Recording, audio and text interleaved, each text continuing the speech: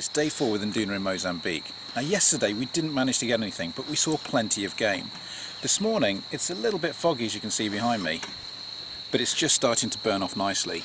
So we're going to go out this morning, we're going to have a game drive, see if we can pick up a bushbuck or a waterbuck.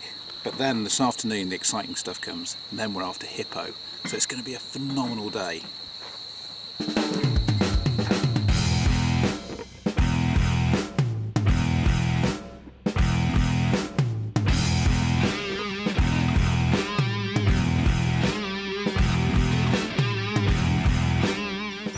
So the plan this morning was to go for bushbuck and waterbuck, but as it happens we haven't seen those. Plenty of tracks, but actually no animals just yet. But we have seen a beautiful little common reedbuck.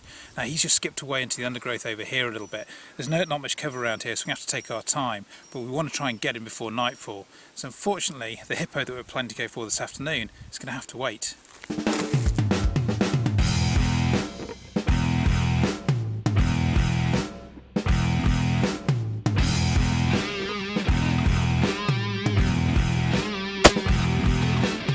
So it's day 4 here with Nduna in Mozambique, and it's been a really hot and heavy morning. We've seen plenty of game around, we've seen warthog, we've seen bushbuck, and now we've seen this beautiful common reedbuck.